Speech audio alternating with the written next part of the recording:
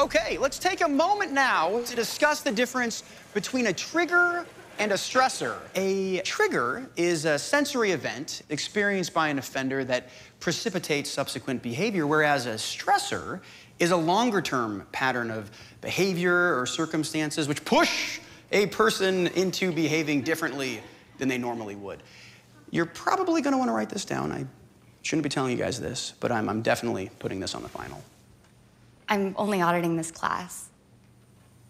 Is anyone else auditing this class?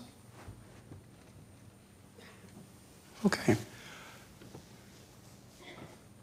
Unfortunately, that is all the time we have for today. Thank you, guys.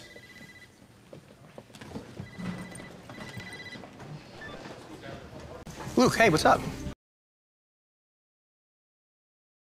Don't forget to subscribe, follow, like and comments for updates.